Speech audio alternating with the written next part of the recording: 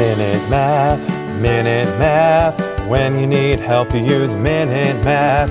Hi, I'm Sean Gannon, and this is Minute Math, and today we're learning about powers of products and quotients. Simplified, your answer should contain only positive exponents. So, if I was given this problem, 3ab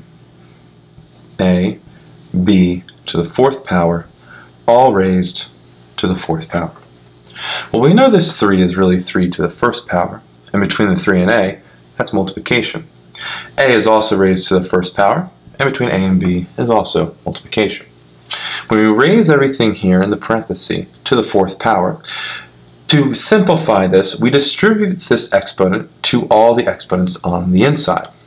And that 4 gets multiplied to each of the exponents.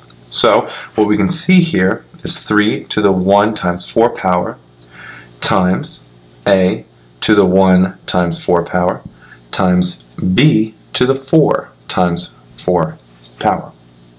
So let's simplify. 1 times 4 is 4, and 3 to the 4th power is 81. A comes down, and well, it's 1 times 4, and so that's 4. It's just a to the 4th power. And b, lastly here, we have 4 times 4, which is 16, so we have b to the 16th power. And so my final answer is 81, a to the 4th power, b to the 16th power. Minute Math. When you need help, you use Minute Math. Minute Math. When you need help, you use Minute Math. MinuteMathTutor.com.